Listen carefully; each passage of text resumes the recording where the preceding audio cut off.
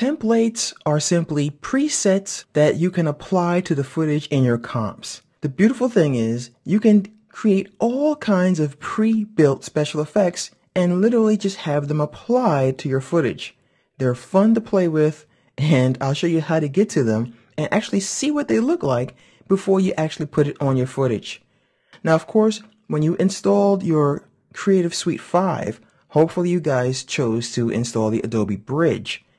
For those of you who don't know what that is, the Adobe Bridge is a separate application that literally acts as a gateway or a bridge to all of your applications. You don't even have to use it with the Adobe products. You can use it to search your hard drive and to preview images and stuff all over your computer. It's really, really powerful. So what I'm going to do is I'm going to go to File here, and you'll see that we have something called Browse Template Projects. When you choose this, if of course you have the Adobe Bridge installed, and you'll find out very quickly when you choose this whether or not the bridge opens, and mine was already open, so that's why it appeared so quickly, you'll get this interface here. Now I'm not going to cover how to use the Adobe Bridge here, but I'm going to show you how you can look at the film strip view to see the folders on the bottom, and the folder that we want to deal with is the one called Presets. I'll double click on this folder, and inside you'll see that we have backgrounds, behaviors, and all kinds of special effects that we can look at. And there's a ton of things in here. So what I'm going to do is I'm going to choose Image Special Effects by double clicking on this folder. And when I click on one of these guys here, we get a preview as to what's going to happen when we apply it to our image in After Effects.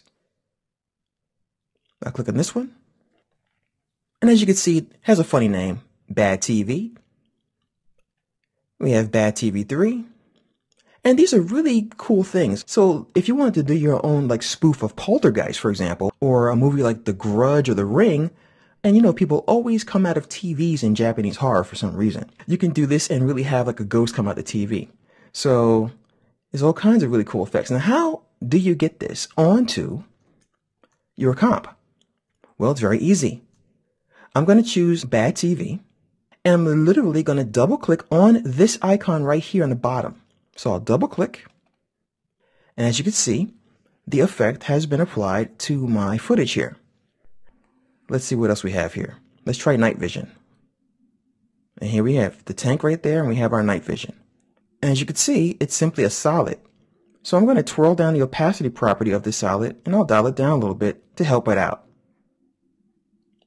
Just because it's a template doesn't mean you lose control. You could still apply your effects because, as you can see, the effect has been applied to a solid layer. If you're not happy, simply turn it off by clicking on the eye. So that is how you can use templates and apply these special effects that you'll find here inside of your comps.